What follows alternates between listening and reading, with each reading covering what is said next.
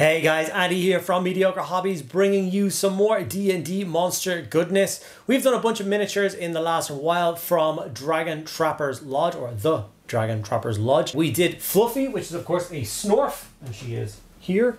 She's awesome. We had a lot of fun doing her. And then we also did a Wendigo last month, which is really cool as well. And we're adding to our monster kind of bestiary portfolio with the next miniature, which is a Beholder. Now, a Beholder is actually my favorite monster in Dungeons and Dragons. And unfortunately, not unfortunately, I'm very excited by this one, but I've never painted a standard like traditional side type Beholder, and I probably will look forward to doing that in the near future. But in today's one, Dragon Trappers have put out an awesome file for a Rose Beholder, so a more natural themed, like, I don't know, life essence style Beholder. It's a very beautiful miniature that I'm very excited to paint up. So in this video, I'm going to show you guys how I'm going to paint that model up and talk to you a little bit about what a Beholder is in Dungeons and Dragons and why you should perhaps include them in your next campaign. All right, guys, before I get into that, I should say a huge thank you to all of my active patrons and everyone else who supports me out there in the digital world. Whether you're watching my videos, liking, commenting, subscribing, becoming a channel member, Discord member, watching me over on Twitch, over on YouTube, Patreon, there's a million different ways to support me, whether it just be by watching or whether it be engaging in a different way. All of those things really do make a huge difference and do help. The most important one is, of course, Patreon. That is the thing that makes this whole thing possible, keeps these lights on and keeps this camera rolling. So if you do want to support the channel and help it grow, check out the description below for the link to there, and you can see all the different benefits that can help you. Okay, without further ado, let's dive in and get this Rose Beholder from Dragon Trapper's Lodge painted up. Okay, this is the Rose Beholder miniature from, of course, Dragon Trapper's Lodge this month. Printed it out myself and got it cleaned up and ready to spray.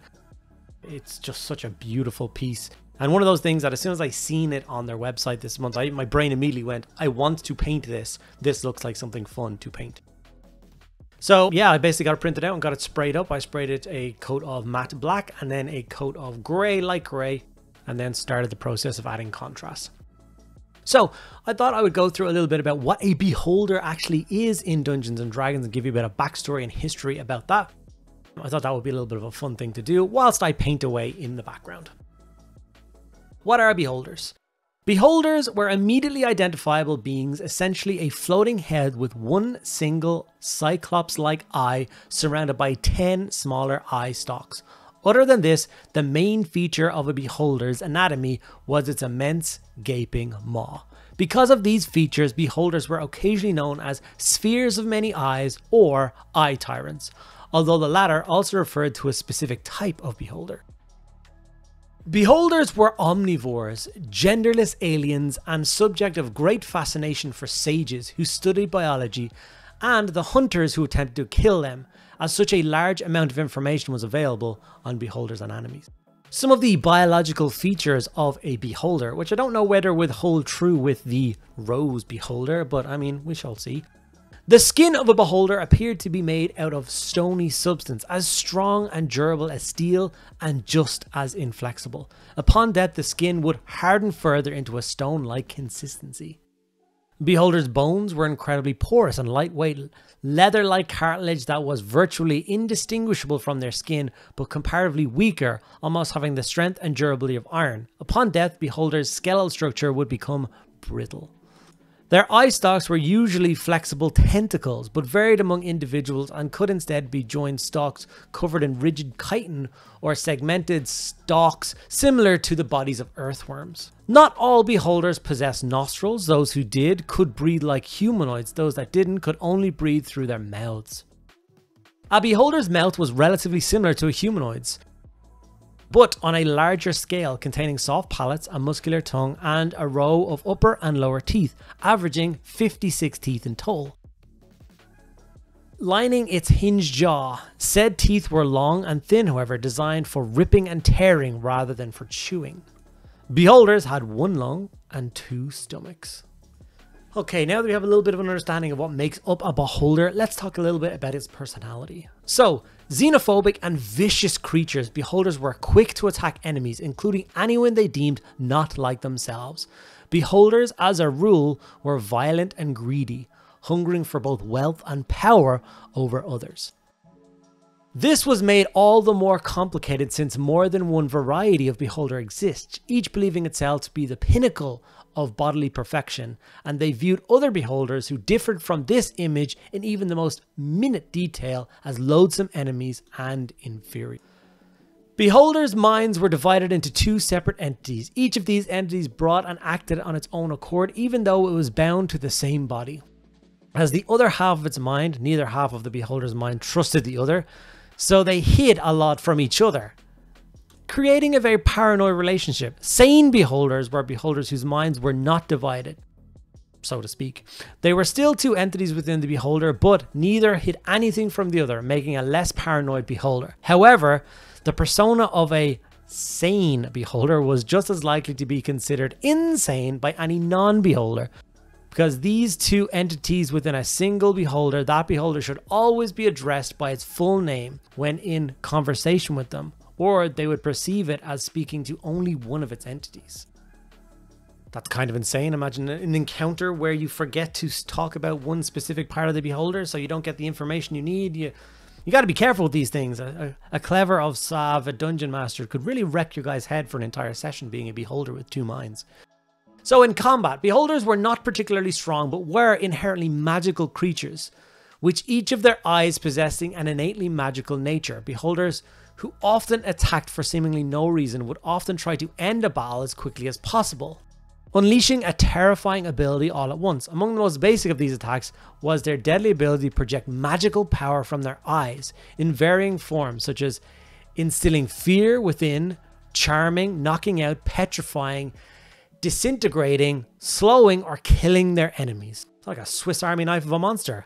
And the combination of these possible, although they often used only two at a given time. I guess that's due to the two minds. One mind would decide to petrify you, and one mind would decide to blast you, I guess. That's very interesting. I like that. Many but not all beholders also had the capacity to use their central eye to project a field of animagic, which cancel the effects of all supernatural abilities within a small cone of 150 feet in length, in addition to enemy spells, players, or similar effects that also affected a beholder's own eye rays, suppressing their power. However, the inability to cast its eye rays at full strength was hardly a hindrance.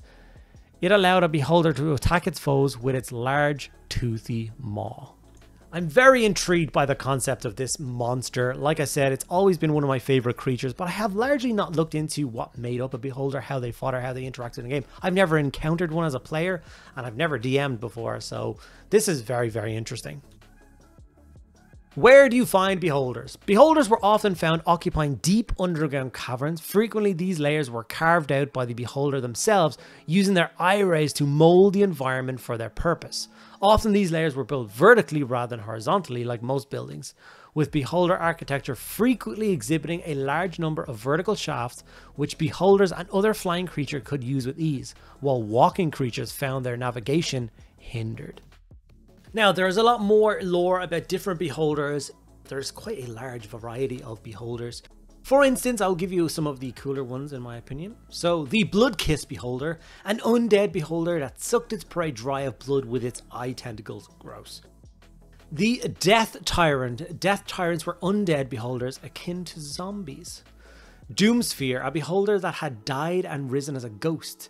Its eye stalk rays took on a more chilling and necromantic properties.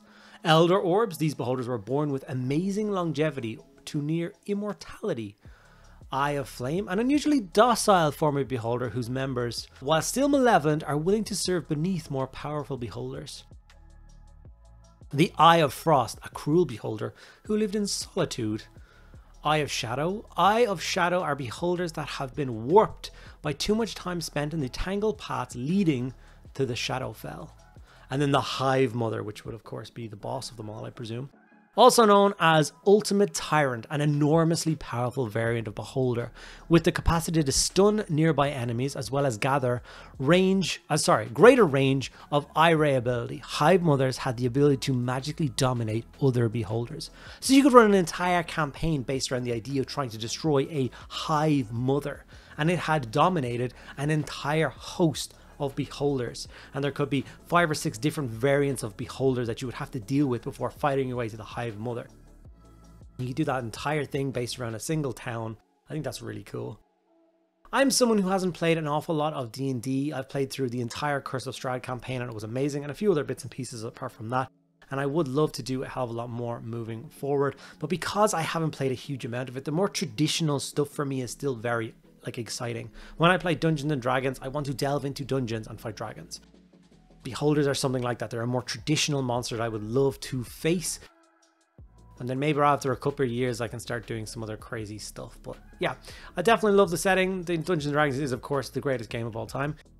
And I would love to bring to you more monsters and stuff. So if that's something you'd like, a little bit more of the background lore, as well as some building and painting of miniatures, monsters, characters, or any other bits and pieces from them, please do let me know in the comments below. I had a lot of fun bringing this to you.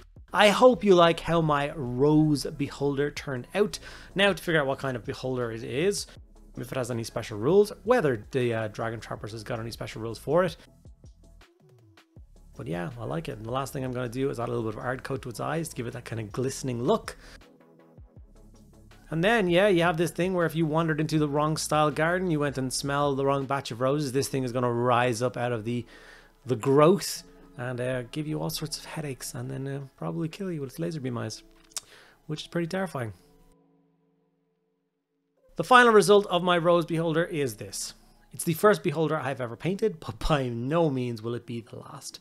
I love them. I would like to have one of each type. I wonder how many types there actually is. Well, if anybody knows how many beholder types there actually is in the world, please let me know in the comments below to let me know what I'm in for by making such crazy claims such as this.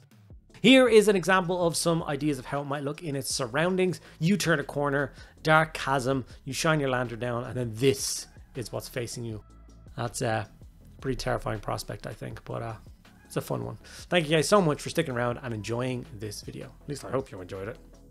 Okay guys, there we have it. Our Rose Beholder is now fully painted and ready to be deployed onto an unsuspecting party to probably ruin their day. I'm trying to take the blue tack off the bottom of this so I can put it down. Yeah, it was very much another fun miniature to paint. I love doing my monthly video for Dragon Trappers because usually my creative thing is solely within the realms of mostly Games Workshop stuff, a lot of fancy aligned science fiction, and it really is a nice breath of fresh air to reach into the Dragon Trappers vault each month and pull something crazy out for me to paint and have some fun with. So big thank you to them. If you want to check them out, they are linked in the description below. You can get access to their different tiers on Patreon, whether it be the Trapper tier, which is of course for you guys out there who want to get a D&D encounter from their monthly subscription. We'll give you all the miniatures to do that, plus a link to an actual campaign to do it. Or if you want to go for the Soldier tier, which will give you access to a collection of miniatures to play like a war game, miniature agnostic, like once paid rules and stuff like that. So there's 2 different options. There's also an option to go for both,